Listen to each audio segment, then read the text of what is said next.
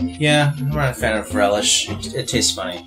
Well, the thing is with relish is, now that you like it, did you, back when you didn't like it, did you like pickles? Oh yeah. See, that's the funny thing, you know, because it's just in a different form, unless it has like some added stuff. I think there's something added that certain relishes add. Like, I'm imagining the flavor in me right now. You're fighting a crow, by the way. I'm imagining the flavor of the relish that I didn't like, and it was like a sweet. It was like a sweet pickle, relish. And I'm not a fan of sweet pickles or sweet relish, and that was like most of the kind of relish that they put on hot dogs and things. And like, the sweet that I want on my hot dog is from the sugar-filled tomato paste. Okay.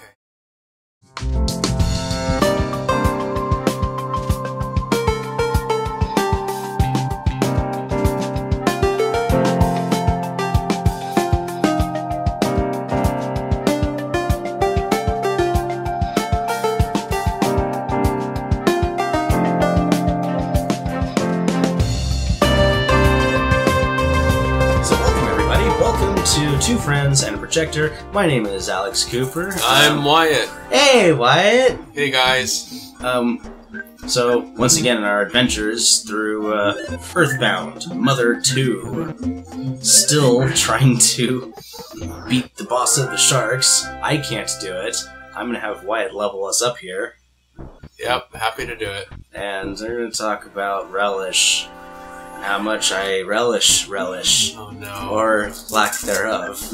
Wait, so you don't like relish now? Yeah, I do like it. You don't like sweet relish? I don't like sweet relish. Yeah. I do like relish, but I don't relish it. Yeah, that's fine. I need to make that joke one more time tonight. That's all. I just need to. It's the only joke that relish has. It's true. But the reason why I have to do it 3 times is the rule of 3, you know, in comedy. If you do it more than 3 times, then people will throw a chair at your face. The first 2 times, people are like, yeah, I get what you're doing there. And then the 3rd time, suddenly it becomes funny. Unless you're a Family Guy, after that it just becomes awkward. Then Family Guy has found like this beautiful balance of just pushing the envelope to this point of ridiculousness where you can't help but laugh. At least I can't. Okay. I mean, there's some really awful things that they do in that show. And when Peter's just sitting there with a forklift trying to lift a beached whale. Yeah. And he's like tearing it apart because he just keeps trying over and over and over and over and over and over and over again. Yeah. The frame doesn't change. The animation doesn't change, except for the fact that the beached whale is being torn apart. Yeah. 5 minutes of that, it's funny. What in reality would be horrifying. Absolutely, but that's, you know, that's just Family Guy. I don't know. Yeah, there's something very I don't know. There's something about it. Like, one of the scenes that really cracked me up. I feel kind of bad laughing at Family Guy now, but there was one that's what they're looking for, though. I don't know. One of the scenes that where just everyone started vomiting, and that was the whole joke. Oh yeah. And they tried to stop, but they couldn't. And yeah, they drank that one stuff. Yeah, and I found it funny, and I still kind of laughed, but there really, I mean, there isn't a whole lot there. There really isn't. They're really seriously just banking on the fact that you are still seeing the same thing. It's not changing, and it's only getting more ridiculous. Yeah. And I feel like that's what the show is entirely about. Like, we're still watching Family Guy. It's the same thing, and it's only just getting more ridiculous. Yeah, I think so. It's sort of like they want to milk things. And when people aren't paying attention, they have a special episode where Brian and Stewie go back in time with their time machine. Oh, okay. That's like their go-to. Oh, alright. Yeah, find those crows. I've yet to sneak up on one successfully. Was that not gray? Is it red? Well, I think there's one where it's like if you actually come from the back, it gives you the advantage. Oh, we're supposed to be green. I think, yeah. Right. Yeah. They're so fast. Those quick-witted, glass-wearing, bow-tie-wearing. They just came from the men's warehouse, and they like the way they look. They guarantee it. I like the way they look. I do too. I like the way you look. Thank you. Oh no! What happened? I have too much You have too many stuff in my cookies? knapsack. What are we replacing with what? We're gonna place a cookie with the cookie. Dude, that cookie was my favorite cookie. Choose another cookie. It's gonna live forever in your No, memory. you choose... Damn it, Wyatt. I liked that cookie. All those cookies are the same. They are not the same. Well, You except for the threw ones... away the white macadamia nut. The white chocolate macadamia I nut. thought they were all like that. No. I can't remember how to eat a cookie. There's another one in there that's like the peanut butter crisp. Oh, that sounds good. That does sound good. I'm glad you didn't throw that one away. Otherwise I'd have to kill you. That was a close one. But how would you know? You're not paying attention, are you? No, not to cookies. I just I know they grab only... one and shove it in my mouth. Yeah, they all say cookie, but you have to pay very close attention to those pixels. It's like you still, even though it's all in front of your eyes, you still have to use your imagination. Like the rest of this game. Yes. Yes. So tell me, do you like the way these trees look better or less than the trees in Link to the Past looked? I can't really picture how they looked. With the power of Google, you can. Okay. I see two different trees so far. Young and old. Sapling and old. Remember these things? Oldling. See, those look more like animals to me. They look like legs. They're so geometric, you know? Yeah. These ones look at the roots.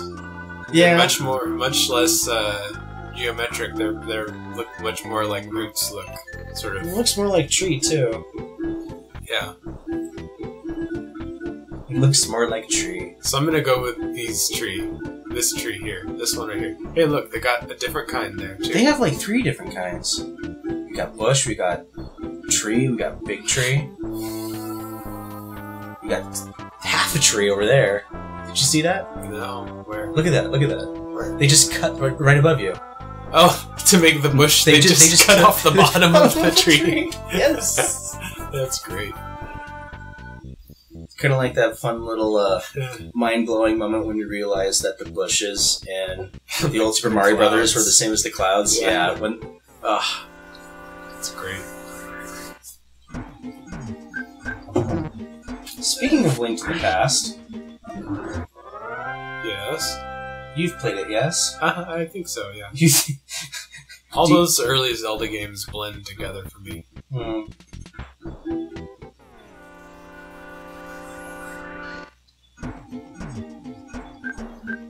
It's because I think Ocarina was the first Zelda game I played. Yeah, mine too. And it wasn't until I got into emulators and things like that that I went back and played some of the older ones. Actually, I probably didn't play Link to the... No, yeah, you're right. It wasn't until I picked up an emulator. And then I actually took the game seriously when I purchased it for myself on the Wii's Virtual Console.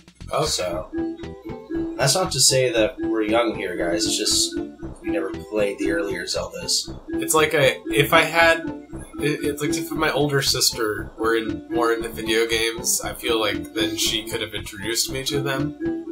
But she didn't really take interest in them until I did. I was the one that would introduce her to things. But She's played video games? Oh, a little bit. I remember one time when I was playing Shadows of the Empire, and I got to the such a good game. I got to that first does not age well. No.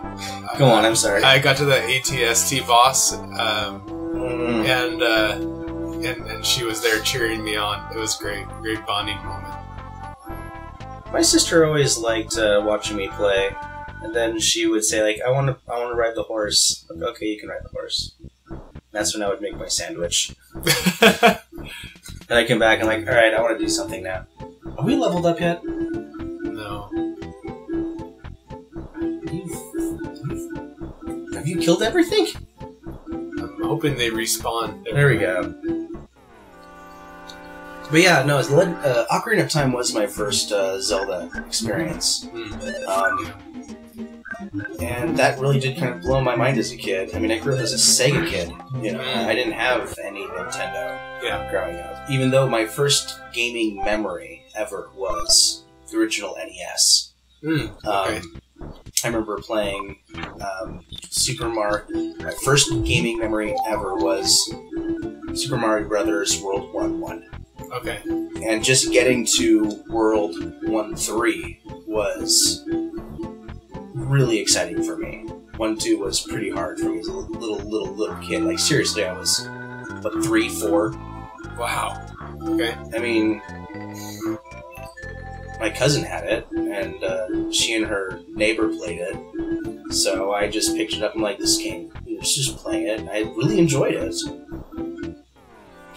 Then when she showed me the trick on how you can jump up above the level and run along the top of the level and get to the hidden paths, oh man, that's when it opened my eyes to what video games could do.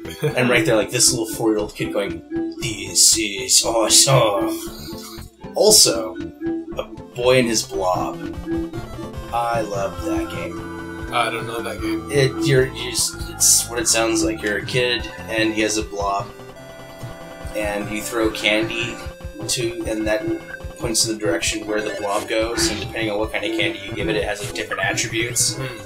And it's a platformer, so you just kind of use your blob to help yourself go across these different levels, I guess. Okay. It's been a very long time. Anyway,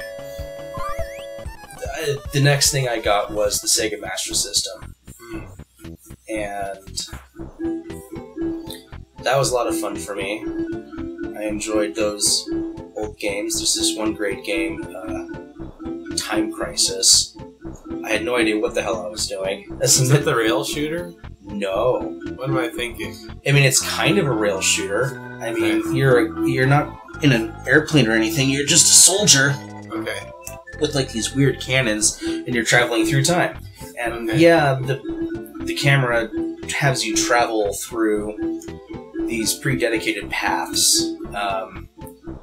And like a vertical or horizontal shooter, you know, what was nice is that you could actually you would actually shoot in the direction that you're looking. Okay. Wait, no, that's not true. You always face up, or you always face the direction that the camera was going. So if the rail camera was moving up, you always faced up, and that's the angle that you shot. Okay. But then after a boss, it would change the angle and it'd go right. Another great game was Alien Syndrome, and that was very much like Zelda. An RPG? Not an RPG. Zelda was never really an RPG. It was an adventure dungeon crawling game. Okay. But imagine just like the old school Legend of Zelda, like the first one. But in space. That was Alien Syndrome. Okay. And instead of Triforces, you were looking for people. Okay. And the aliens looked oddly a lot like the aliens from the Alien movie series. Oh. But they officially didn't? They officially were not part of that continuity. Okay. But, so I got the Master System when my cousin got the Genesis. And a year later, I was surprised with the Sega Genesis. Still the first generation. It's the one that's sitting there on the bookshelf right there. And it came with Sonic 1, and they also got me Sonic 2. And that was the beginning of what I would say my true gaming life. Sonic the Hedgehog. No, I don't think I got Sonic 2. I had Sonic the Hedgehog, and like two others. One was like Toki, and the other one was like Galaxy Force 2. I don't know any of those. You will be introduced, my friend. You Okay. will be introduced. We'll have a Sega day. All right. Or even if you don't get to play, you might even see me play someday in the future. Yeah. We have one... Okay. I just need But- one experience point to get the next level. Oh, fantastic. But yeah, I just grew up... So, long story short, I grew up as a Sega Sonic kid, and I remember when I got my N64, it was so exciting because it was Christmas morning, and I had this thing where I had to open up the small presents first, and I would move up to the big ones. Okay. And so I opened up one package, and it happened to be an N64 game. For a second, it didn't register to me. At first, I was like, "Oh, cool, Bomberman!" And I went, "Wait a minute, And I looked up at my mom and dad went, "Oh, wait, you weren't supposed to open that first." And I went, "Where is it? Where is it?" And they went, I'm assuming it's that one because it's the biggest one under the tree with my name on it." But still, because I wanted to be so dedicated to my pattern, You kept it. I kept it up, and You just pressed the right. I found the other game, which was Wave Race, and then I picked up the big box, and I was basically the equivalent of, even though I knew it was coming now, I was the equivalent of the N64 kid, that video online where he's just like, "It's an N64!" screaming it at the top of his lungs. I mean, I was so excited.